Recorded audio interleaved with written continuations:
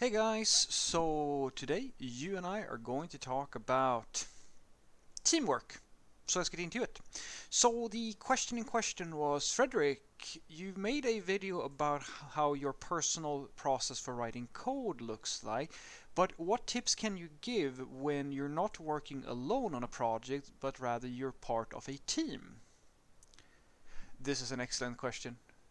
A this is this is actually a really good question, and I think it's something that goes very underappreciated by a lot of developers. This is one of those things where uh, if you, I'm not saying that all of you are going to face this, because I had a few people reach out and say things like, I couldn't get a specific job, or I had issues with a specific company because they didn't like the fact that I hadn't worked in a group.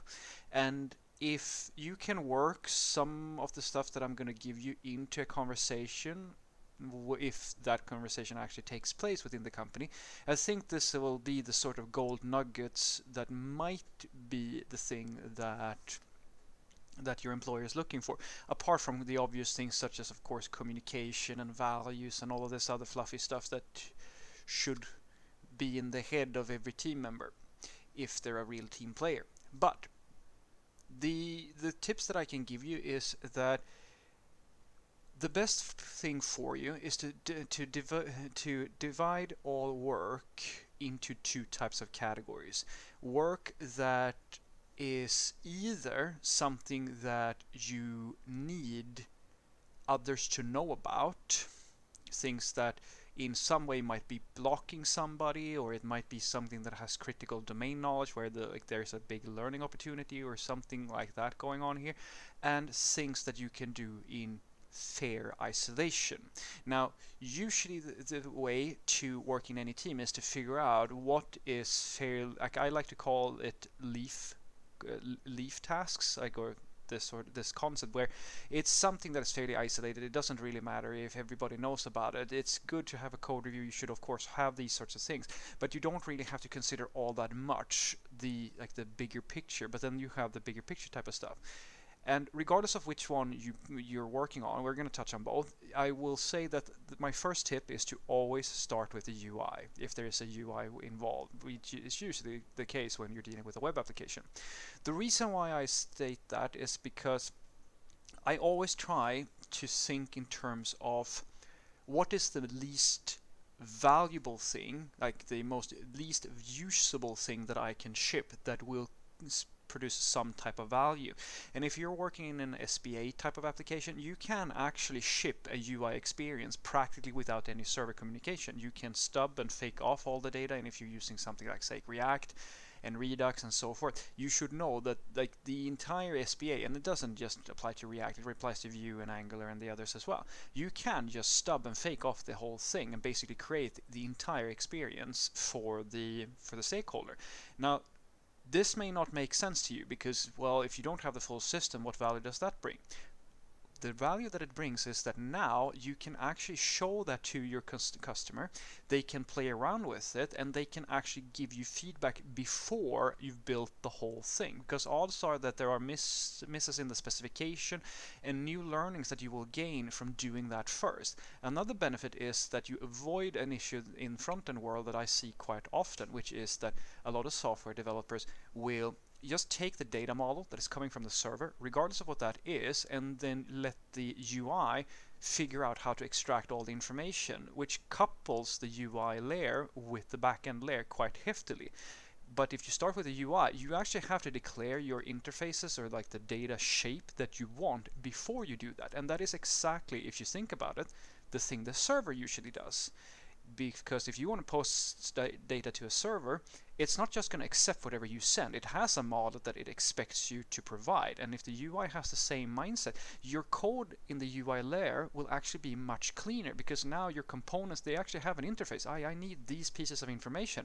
And then it is either the server's responsibility or some mapping layer that you might put on the network call or the AJAX call that is responsible for converting things into the shape you want, and that actually keeps your entire business, like the UI logic, a lot cleaner than if you didn't do this sort of thing, right?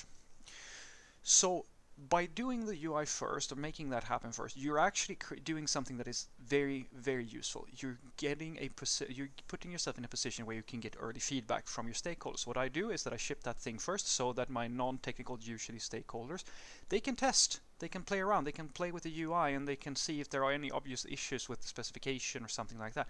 And while they're doing that, I can now work on the backend.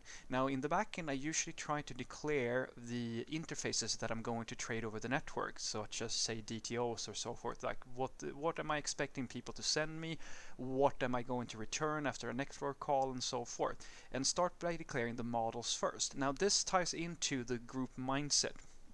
So the reason why I argue that you should always categorize things in things that are fairly low risk, and it doesn't really matter if everybody knows about it, and things that do matter, is because if you're working in a group, you ideally want to make sure that if you're working on what I like to call backbone features, things that are very important for other people, because it might be the case that you have a really big epic that you're dealing with, and maybe you are actually more than one person, you're going to be several developers on this thing.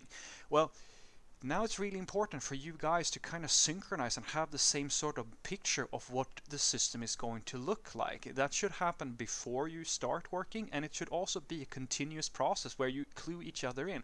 Because if I'm doing something over here and my coworker is doing something over there, and these things in some way are colliding, and we don't talk about it, we're actually going to create a worse system, and we might actually have to we might do double work and things like that.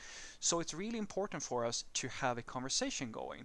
And in many cases you will find that there are stories that are, as I like to call them, bottleneck stories.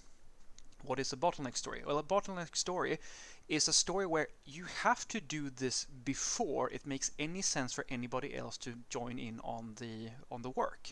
An example would be such as with the UI. If you're going to create a web application type of thing, well, the first thing you really need for any of your managers or your designers or anybody who isn't like a die-hard developer to have any ability to help you, well, the UI needs to be there. Practically, well, it would be the minimum thing that you can deliver first. So what you're actually doing by doing that first is that you are unblocking other parts of the development chain. You're unblocking other people from helping, which is a perfect thing, and that is exactly what you want to do on the server as well. And that is why I usually say that you should start with declaring your models, your data models, once you have the UI done, because usually if you and maybe two other developers are going to join in on a set of features, the first thing that you will all have in common is the data. What will be stored in the system, what data model, like what domain entity are we going to deal with. So if you synchronize all the people on that story and you say, all right, we'll design the data model together and just write out, okay, this is roughly how it's going to work, and then one of you just creates that story, because usually creating a data model is a fairly boilerplate task. You produce it and then it's kind of done. Once that story is done, because it doesn't really make sense for three people to sit and write the code for something like that, but you can design it together to start off with, and that shouldn't take all that long.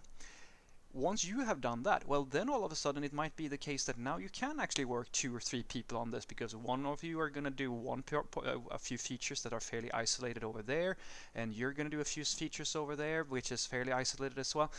You can now parallelize the work that you're doing, because you don't really because this work basically doesn't risk getting collisions or anything of that nature when you're doing it. And that is something that a lot of stakeholders underestimate. There is a sweet spot of how many developers that can work on any one task, just as I like to say that, sure, you can hire 300 people to milk a single cow, but that's not going to be effective, because just because you add more people to a problem, that doesn't necessarily mean that it's going to go faster.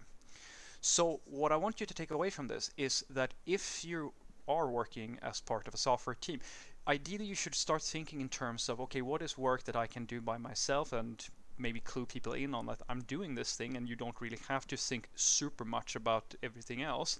And what are things that we really need to synchronize on? What are stories and tasks that I'm going to have on myself where I might block other people? Because if you have such a story, if you know that the work that you have is a dependency for somebody else, try to really think about, okay, which part of this thing can I start working on in order to unblock people as quickly as possible? Because if you are building if you're doing a full stack thing, if you're building 50% of the UI and 50% of the backend, you're trying to get everything just so, it's actually going to take you longer to unblock any one party. So it's usually better for you to, say, create the UI first, which leads to a lot of insights, and it unblocks your non-technical stakeholders. They can play around with the UI, they can use it while you're doing the backend work, and while they're doing that, you start working on the backend work. And maybe it might be the case that you have multiple backend developers together with you, and you're all trying to parallelize work on this thing, and you'll figure out that, oh, okay, we actually need a data model,